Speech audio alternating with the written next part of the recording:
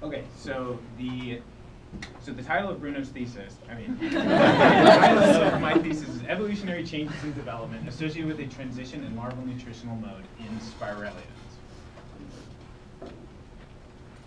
So there is large diversity in animal morphology, right? There's a lot of weird animals out there. And most animals develop from a single fertilized egg or a zygote. And the diversity we get in body form comes from evolutionary changes in development that result in these different body morphologies. So how do we change, or how do we study these evolutionary changes in development? One way to do this is to study a single evolutionary event by comparing two species in which that have diverged. For example, in echinoids, Heliosideris tuberculata and Erythrogramma, one species has feeding larvae, one has non-feeding larvae, and by comparing these two species, which has been done a lot, we can get insight into that evolutionary transition, which gives a lot of detail about the evolutionary transition, but there is some problems with it. The other way is to study a replicated evolutionary event that has occurred multiple times across several taxa. So to study a single evolutionary event is great because you can get a lot of detail, but it is unclear how general the results of that study can be applied. So by looking at repeated evolutionary event, we can apply those results to a larger range. So in the field of evolution and development, it's a lot more common to compare two species that have diverged. But it's a lot more rare to find phylogenetic comparison, so looking at repeated evolutionary events. So what I'm doing in this is looking at a repeated evolutionary event in developmental changes, or evolutionary changes in development. So there are multiple transitions in larval nutritional mode in marine invertebrates. So marine invertebrates, like this sea urchin here, many of them have a life cycle similar to this. They have a benthic adult that sits on the bottom. They have larvae that swim in the plankton and eventually metamorphosis back into an adult. And the larval nutritional mode is the way in which the larvae get energy. There's two main ways in which they can do this. One, so we have feeding larvae. They get their energy by feeding on food particles in the plankton, also called planktotrophic larvae. They develop from small, energy-poor eggs. They generally have a long planktonic duration. Because of that, they have a high geographic dispersal, and so a large geographic range. So because they have a large geographic range, they have lower extinction rates because a local catastrophe will not affect the whole population. Now, because of the high dispersal, you also get a lot of gene flow between populations. So you have lower speciation rates because there's less genetic differentiation between those populations. This is the opposite for non-feeding larvae, also called lesotrophic, that develop from large eggs, large energy-rich eggs. Now, if you look at so here we have feeding larvae, here you have non-feeding larvae. So the feeding larvae have more complex feeding and swimming structures, whereas non-feeding larvae, some of them are just blobs. They don't have any feeding structures, or they have very small feeding or swimming structures. So the transitions between larval nutritional mode have happened quite a bit in marine invertebrates. So one example is in, so that is red, so is in the gastropod family Callitriidae. So this is a phylogeny in which they inferred the evolutionary transition of larval nutritional mode. And so they inferred that species with feeding larvae evolved into species with non-feeding larvae, that this transition occurred 19 times. In the opposite direction, it occurred 3 times. So let's take a closer look. So this is just a zoom in on one part of that. So, so the inferred ancestral trait is feeding larvae. Here we have an evolutionary loss in feeding, and so this whole clade lost larval feeding. And so that's generally that's the most common evolutionary transition we see is from feeding to non-feeding. We also see this in Conus. gastropods, and echinoids. And it mostly happens from feeding larvae to non-feeding larvae. So our current understanding of how this happens is we begin with the species with feeding larvae. And there are evolutionary increases in energy content as yolk, and so the egg gets bigger. And so the descendants of those that had feeding larvae eventually lose the ability to feed. And we're not really sure what developmental changes are associated with that loss in larval feeding. What is happening that they lose the ability to feed? So then what happens is the ancestors of those, the larvae, have a reduction in time to metamorphosis. So they spend less time in the plankton, which means reduced mortality in the plankton. And then due to that less time in the plankton, those larval feeding and swimming structures are needed less. And so the relaxed evolution means those larval feeding structures become lost. So again, the developmental changes underlying the loss of feeding have not been identified. So there is some evidence in the clade of Spiralia that there may be some change in development that's associated with that transition. So Spiralia is a really large group of marine and, well, mostly marine invertebrates, and that include annelids and mollusks. Mollusks, second most species rich animal phylum. And most of these, or a lot of these, actually have spiral cleavage, including annelids, mollusks, and a few other clades. So what is spiral cleavage? So spiral cleavage, so we're looking at a single cell as zygote, right? The animal pole, it's like the top, the vegetal pole is the bottom. So we have first cleavage, divides into 2 cells. Second cleavage divides into 4 cells. So up here is a side view, and down here is an animal pole view. So we're looking at it like we're looking down here, so we're looking, right? And so then we have third cleavage, and we have larger macromeres at the vegetal pole, and smaller micromeres at the animal pole. And so why these are highlighted in yellow is because the macromeres eventually become, or the descendants of the macromeres eventually become the gut and the endoderm of the larvae. Now, for my thesis, this presentation only, if you Google it, you won't find this term. Macromere allocation is the total amount of volume in the 8-cell stage that is allocated to just the macromeres. Okay, so whenever I refer to macromere allocation, I'm talking about the total cytoplasm that's allocated to right here. Okay, so one thing that's really important about spiralians is that, or species with spiral cleavage, is that they have a highly conserved cell fate. So what do I mean by that? So this is a cell fate map for Crepidula fornicata, a gastropod. So how we read this is we start off with single cell zygote. We have first cleavage, we have 2 cells, we have second cleavage, 4 cells. Now the letters are just nomenclature for species with spiral cleavage. Now let's follow one of these through. So that C cell then divides into one big C, uppercase C, which is a macromere, and one little c, which is a micromere.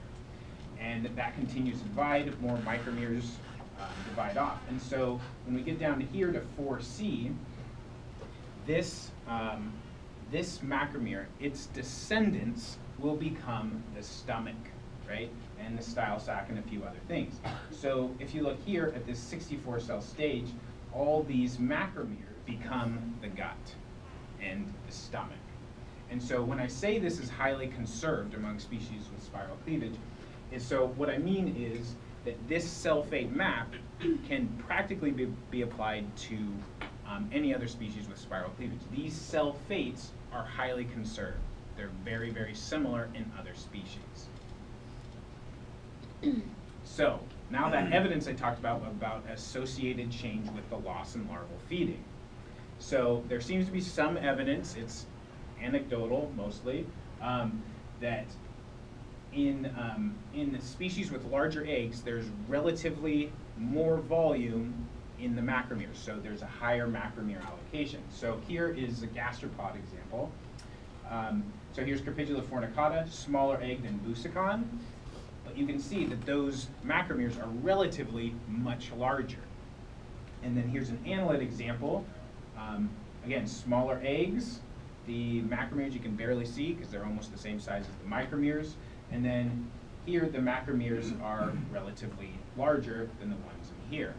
So there seems to be a possible association between macromere allocation and egg size, maybe. Okay, so why the macromeres, though? How might the macromeres impact the loss of larval feeding? Okay, so there's two possible effects. If there's, increased cytoplasm in the macromeres, which go to endoderm, right? So if there's so much more, so we have this small egg, there's the macromeres, in gastrulation, it goes in, eventually going to form the gut, right? Then we have a much larger egg, full of veal, full of energy, and now gastrulation is a lot like that.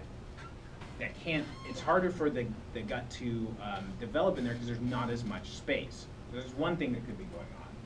The other is that larger cells divide more slowly, right? And so it may take longer for a gut to develop. So this was found to be true in Streptospio benedicti. So Pernay and McHugh found that larvae from large eggs had a delay in the development of a gut. So right here, so muscle band number is like a developmental timing. So it's a way to kind of stage the embryos. And then this is percent of broods with feeding larvae. So the black bars are, forgot about this. So Streptospio, some individuals, some females make large eggs and some make small eggs. So we find this interesting variation just in one species. So the black bars represent large eggs and the white small eggs. So larvae that develop from small eggs have their gut develops earlier than the ones from large eggs. Okay, so from this I get two hypotheses. One is an evolutionary increase in egg size is associated with an increase in macromere allocation. The other is an evolutionary increase in egg size is associated with a delay in the formation of a functional gut. Okay, so in addition to egg size, there may also be this association of macromere allocation and formation of a functional gut with the loss of, with like this evolutionary transition in the larval nutritional mode. So first what I'm going to do is I'm going to test both of these hypotheses in a single evolutionary transition.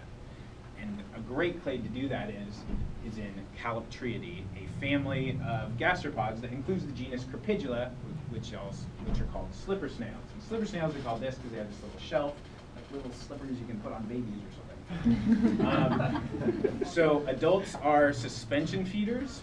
So they have mucus over their gills. Food particles get caught in there. They bring the mucus to their mouth and then they eat it. They're sequential hermaphrodites, which is pretty neat. So when they're young, they're juveniles, and then they become males. And as they grow older, they lose their penis and become females. So bigger ones are females. So like most species, the mature ones are the females. Crepidula fornicata, form these stacks where the larger individuals down here are females and the smaller individuals on top are males. Big sex stack. So in Caloptriidae, so evolutionary transitions in larval nutritional mode have occurred, like I mentioned before, around 22 times. So it's a great clade to study this in.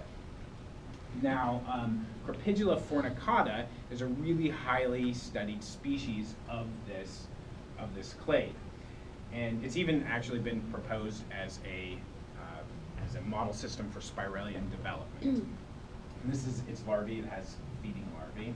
I forgot to mention this. So this is how they brood their eggs. They deposit their eggs and then they sit on them until they're ready to hatch. Okay, so a great species to compare Crepidula fornicata to is Crepidula williamsi. I bet you never heard of it. I didn't either. Crepidula williamsi is it's a really easily collected species here in the whole West Coast. I'm pretty sure, mainly just Southern California. Okay, so so Crepidula williamsi lives inside turbid snail shells that are inhabited by hermit crabs. So they're like, they're snails that live inside snails. They're like snail inception, kind of. And so here's one removed from the snail shell, and here's an adult, little tiny adult, male. Sorry, this is a male. This is adult female.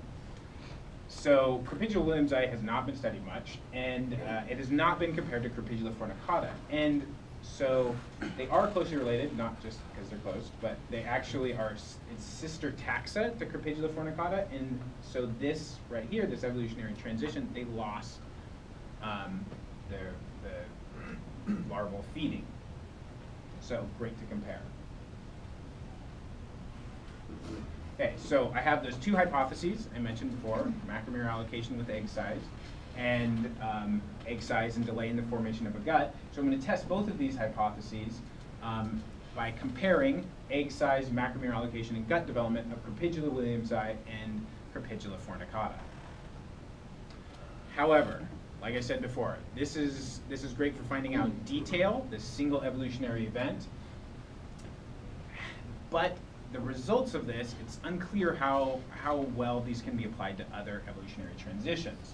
So to do that, a phylogenetic comparative analysis can test hypotheses regarding common developmental changes associated with an evolutionary change in egg size. So how are phylogenetic comparative analyses, or why are they useful? So let's say we're comparing two traits right here, and we have each one of these points is a species. So it looks like a nice, pretty linear relationship. So OLS regression assumes that data points are independent. So this can be misleading, right? Because some species are more closely related than other species. So these points are not independent. So if we're looking at a single evolutionary transition, we have this really is one comparison if this is like the true phylogeny, because these are all closely related and these are all closely related. So if we're looking at an evolutionary transition, this is not a regression, is OLS regression is not appropriate here. So what I used was a phylogenetic generalized least squares. So it is a phylogenetic comparative analysis. In some ways, it is similar to a regression, except that it accounts for phylogeny. Okay? So it's called PGLS. So there's a lot of information on egg size and larval nutritional mode in the literature about a lot of different spiralian species. And many of these descriptions include images of embryos at the 8-cell stage. So what I did is I used a PGLS to test the hypothesis that egg size is associated with macromere allocation. So, purpose of study, showing you the hypotheses again so you don't forget. So, I'm comparing these two and testing both of these hypotheses, okay, right? I'm testing the one hypothesis with my phylogenetic comparison, but the results can be more broadly applied, okay? So first, I'm going to talk about my methods. Okay, so I collected adult Crepidula williamsi from two locations, the Palos Verdes Peninsula, White Point and Trump Golf Course. I brought the adults back, kept them in plastic cups, and I removed the broods right here as I needed them for measurements. So to estimate volume, zygote volume and diameter, I isolated embryos, took pictures of them, I measured two diameters, and then I modeled the volume as a sphere. And then what I did is I followed individual embryos to the 8-cell stage, took pictures of the macromeres, and then here are the micromeres, tiny little things. And then I did the same thing. I took diameters, modeled as volume as a sphere, and then I estimated macromere allocation, so macromere volume divided by the total 8-cell stage volume. So I did this for both Crepidula williamsi and Crepidula fornicata. Now, to get the timing of developmental events, for early cleavage, I took Crepidula williamsi embryos. I isolated individual ones and checked every 2 hours until they reached the 16-cell stage. I started at first cleavage, the 2-cell stage, because it was really hard to catch adult females in the middle of deposition. So for later developmental events, I kept the embryos in the broods and I checked them daily. If over 50% had reached the developmental event, then I counted it as having reached it. And I'm going to talk about these in more detail in a minute, but these are the ones I timed. Okay, so when I also need to look at external morphology and gut development. So my general preparation is I relax the embryos, I fixed them in paraformaldehyde, I decalcified them, their shells, if they had one. Post-fixed in osmium tetroxide and sodium bicarbonate, then dehydrated with ethanol. And so then, if I'm for prep for SEM, for external morphology, I then critically point dried, mounted on studs, and then I viewed with an SEM. Whereas if I was sectioning for gut development, I transferred to propylene oxide, and then I embedded in plastic and sectioned with an ultramicrotome. So juvenile size, since the broods were isolated from their mothers, I waited till they hatched on their own and measured shell length. I then fed juveniles algae to see if they could eat and how they were eating. And then I fixed them and cleared their soft tissue with glycerol so I could actually use the algae as like a digestive system highlighter. Okay, so my results of this part. So zygote size, so the average zygote diameter of Crepidula fornicata is 420 microns. Now, I did see a lot of variation between broods because I measured 10 different broods. And so I ran an ANOVA on the volume, on the zygote volume, and found that there was significant difference. So there's a lot of interspecific variation, which is not really that unusual. Other species of Crepidula and other species of marine invertebrates have shown this, but this will be useful for later, and I'll tell you why. And it's most likely due to some sort of maternal effect that was not accounted for. Okay, so timing of developmental events. I'm going to go over these in more detail in a minute, I promise. So one brood I was able to follow from deposition to the 2-cell stage. It took about 36 to 45 hours. Here's the timing for each one of these. And so here, this is Crepidula williamsi 4-cell stage. Here it is at the velager stage. And so here's anterior here, pointing in opposite directions. This is the head vesicle stage, and this is the juvenile stage. Okay, so now comparing with Crepidula fornicata. So Crepidula fornicata has much smaller eggs. These are to scale, so you can see that there's quite a bit of a difference. It is a significant difference. Macromere allocation also 96% in macromere in Crepidula fornicata, but 98% on Crepidula williamsi, also significant. Okay, comparison of the velager stage. So Crepidula fornicata, once it develops its velum, it eventually becomes fully functional. So the velum is these big lobes that have all these cilia over them, and it propels it through the water, and then it picks up food particles and delivers it to the mouth. And so you can even see the intestine right here. So they're feeding at this point. Now Crepidula williamsi has these little pathetic excuse for venom. It's like its version of T-Rex arms. It's like there, but it doesn't do much. So they have cilia on it, and they actually move around in the capsules, but they don't capture food because they don't have a gut, and they're in a capsule. They haven't hatched yet, so there's no real reason for them to necessarily have them. So their velum is highly, highly reduced. Eventually the shell develops, a foot develops, the larval kidneys develop, and they have nothing to do with our kidneys. They have to do with protein absorption in the capsular fluid. And then you can even see the butt of the tentacle. And so then we get the head vesicle stage, which you still have the velum right here. The head vesicle is this large bulbous extension right above the head. The shell, you can see, is starting to get bigger. And so this head vesicle in Crepidula williamsi is like actually chock full of yolk. So here's a later head vesicle stage. You can see the shell is growing anteriorly and the head vesicle is shrinking. And here's even later, now this is sectioning, so this is a sagittal section. Here's the head vesicle, and you can see it's full of yolk. And here, where the stomach will eventually develop, is again full of yolk. So they're not feeding yet, right? And their velager stage didn't even resemble that, really. It's like a hairy lump.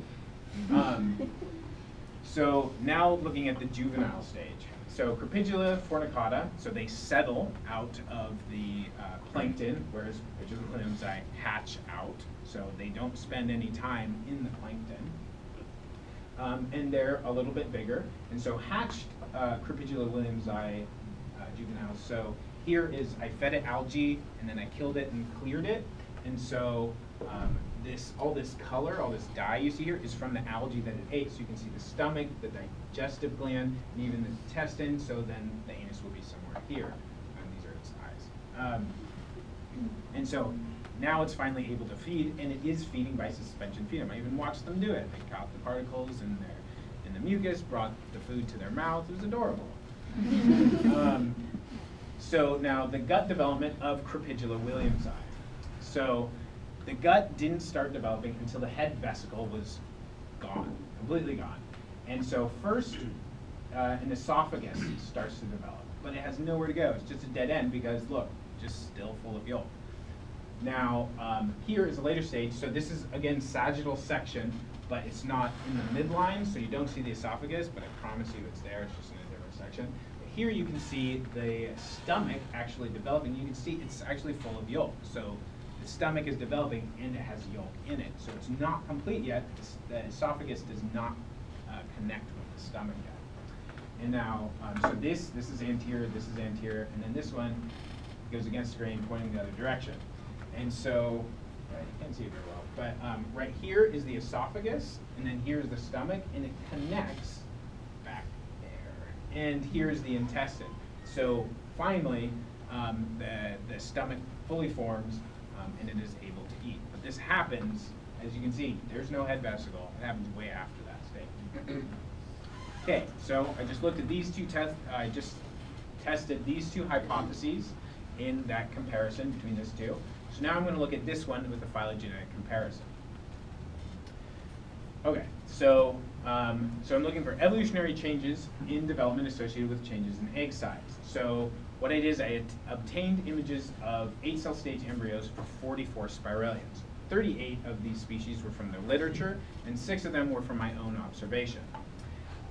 For all of these species, I collected data on 3 things. Egg size, so I got this from the literature or my own measurements. Larval nutritional mode, which I got from the literature. And then images of the 8-cell stage, which then I used to get estimates of macromere allocation, just like how I did with Crepidula williamsi, the measurements all over the sphere. So then what I did is I made a composite tree with the most recent published phylogenies that included all the species I was looking at.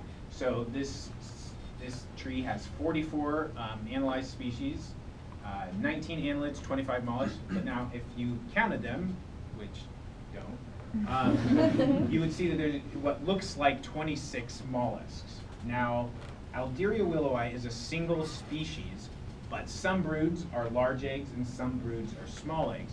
So for the sake of the analysis, I treated it as 2 separate species, even though it's not truly 2 separate species.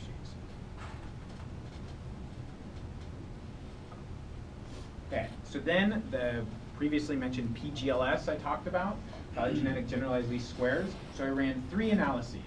First, I wanted to make sure the assumption that I made in the beginning, the egg volume and larval nutritional mode are indeed correlated phylogenetically. So I'm just confirming that is true for these species. And then I'm testing the hypothesis, macromere allocation, egg volume. And then I ran the analysis on macromere allocation and larval nutritional mode. Okay, so was my assumption correct? So if I look at the raw data, so it's not corrected for the phylogeny, it looks like there's a difference between feeding and non-feeding species in egg size. So then I run a PGLS to make sure that that is true. And so what I did when I ran the PGLS, I ran it for all species, Spiralia, together, and then I ran it for just annelids and just mollusks as well. And so it is significant for all of those. Yay, assumption's true. Okay, so then, is there association between egg volume and macromere allocation? So this is the raw data again. I mean, it's transformed, but it's not corrected for phylogeny. So it looks like there's a nice, pretty linear regression. But, again, it's not corrected for phylogeny. So, before I move on though, so here we have, so each of these is like annelid, feeding, annelid, non-feeding. So the ones that are filled in, those are non-feeding species, where the ones that are not filled in are feeding species. So you notice most of the black points are to the right because they have larger eggs.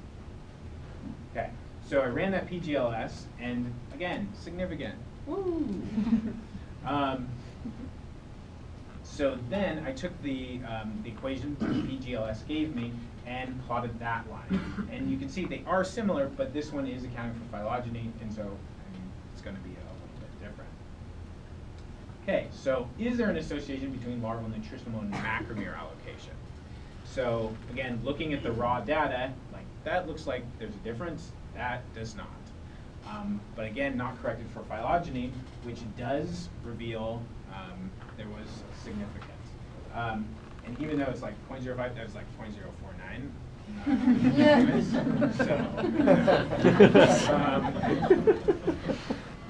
Okay, so back to the purpose of my study.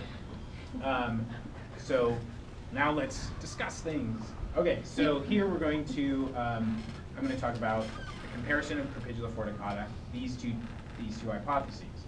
So we know now Crepidula williamsi has larger eggs, higher macromere allocation, and a later developing gut, right? This is smaller than that. And so, yay, it supports my hypotheses. Cool. Okay, so now I actually have, I don't, but there are two studies, the Strebelospia one done by Pernay and McHugh, and this one that I just did that support that changes in egg size are associated with a change in, or a delay in the development of a gut. So we have two studies for that. Okay, so now I'm going to talk about the phylogenetic comparative analysis in that one hypothesis. So my results suggest this is what's happening, right? Have a zygote, evolutionary increases in egg size, bigger the macromeres, boom, they're bigger. So that seems to be what's happening. Why?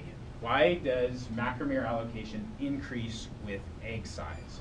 So there's two possible things that could be going on. So there's there's probably more, but so it could be a direct effect of increased egg size. So it could possibly be due to constraints on the mitotic spindle length. So what this means is a direct effect, so increased egg size, increased macromere allocation, compared to indirect, which would be, so increased macromere allocation would have some sort of evolutionary selective advantage. So when there's a selective advantage for a change in cleavage or cellular size, we call this adaptation and cleavage. So is it just kind of an automatic response, or is it evolutionary selected for increased macromere allocation? Okay, so let's talk about direct effect first. So maybe there's an unchanged mitotic spindle. So if at the third cleavage, we're looking at it, so here is, so here's the mitotic spindle, right? That line is the cleavage plane, so that's what separates, this will become the macromeres, this will become the micromeres, so this is at the 4-cell stage. So if at third cleavage, one end of the mitotic spindle is attached to the animal pole, which was found to be true in Crepidula fornicata with Tyler and Kimball, and if the length of that mitotic spindle does not change, so here we have evolutionary increases in egg size, so it stayed attached, mitotic spindle stayed the same length, then increases in egg size will just kind of automatically make those macromeres relatively larger, right? So let's look at spindling. So here in this study and a few others, they looked at how spindling scales with cell size, and so they looked at this in Xenopus frogs. And so in this study right here, they looked at it in cell diameter and droplet diameter. So it's the diameter of the cell. So droplet is just like a fake cell. Here's spindle length. So how does it scale? So down here we have a linear relationship. So as the droplet or the cell increases, so does the mitotic spindle. But then it has an asymptote right here. And it has like a maximum length in which the mitotic spindle can't get, or doesn't seem to get any bigger.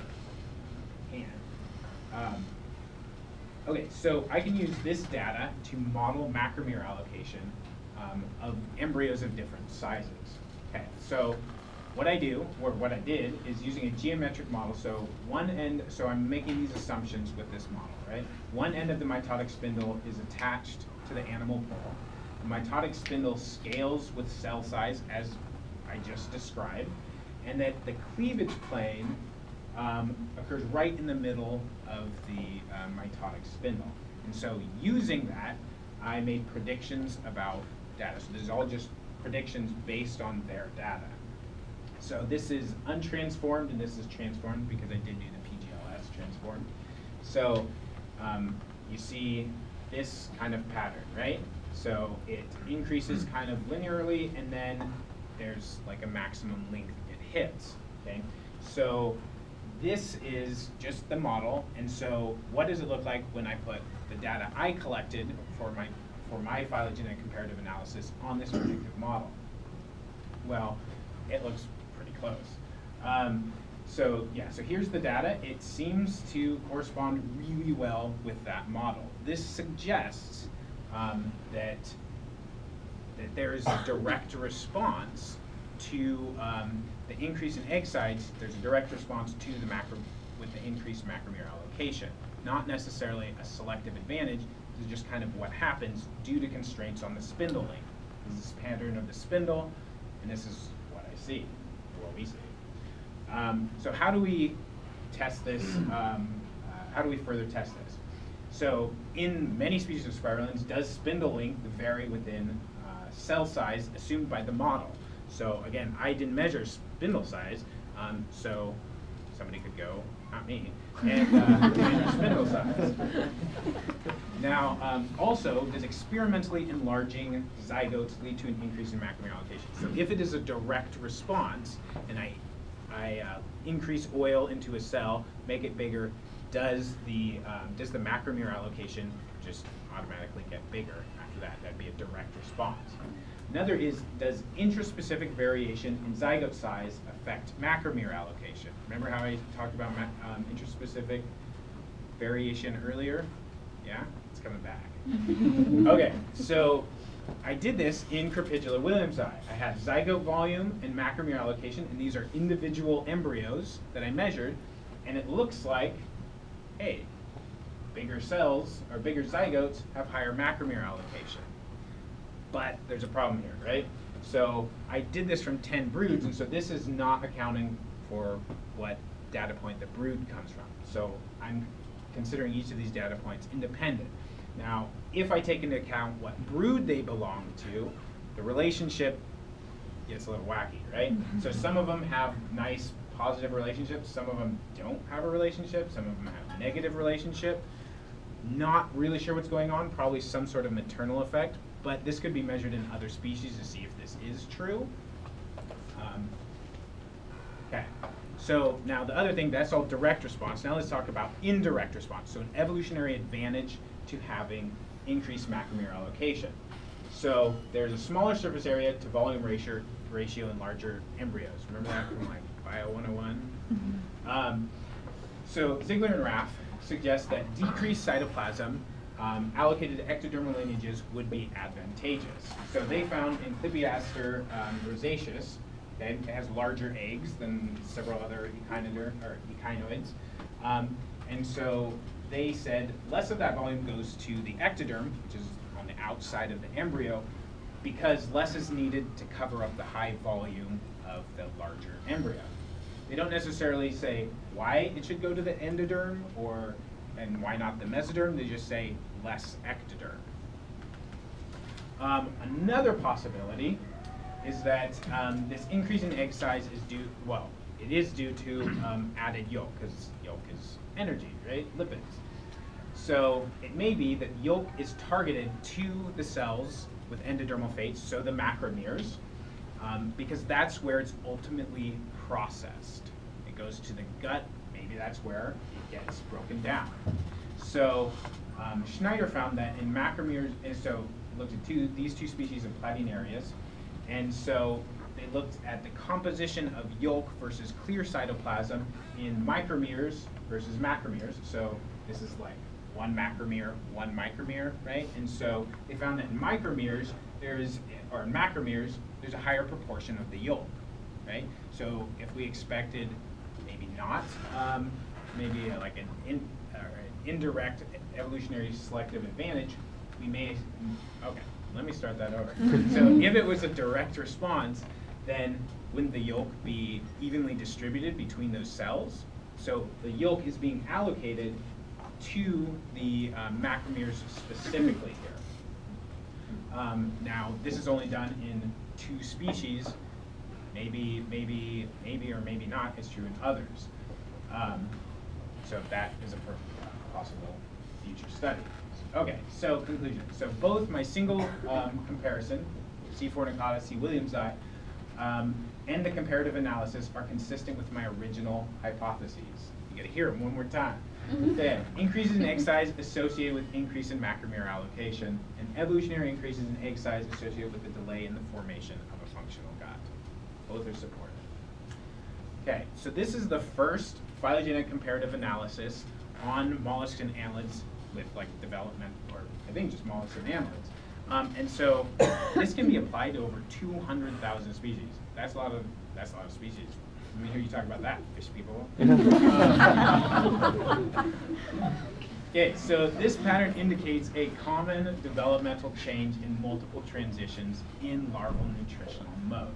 So now what we can do is we can determine the mechanism behind this process of an increased macromere allocation. Is it a direct effect? Is it a indirect effect? I don't know. Okay. Now, acknowledgements. Thank you, Bruno, for your patience and your help and your patience. Thank you, Dr. Stankiewicz, for help with all your stats. Brian Livingston for your suggestions, all part of my committee.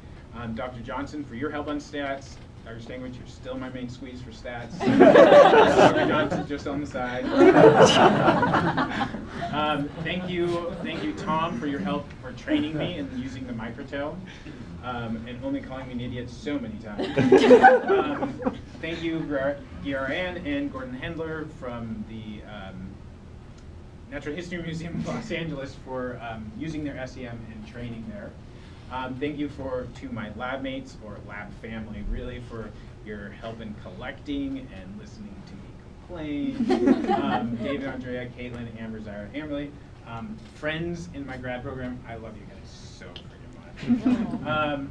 And my family, my sister Kylie's here from Montana. Yay! My Pippin, he couldn't make it. Dog, EFF, man, cuddle buddy. And Maria, oh my God, thank you so much for coming with me on this crazy adventure to California and making those amazing muffins. I love you.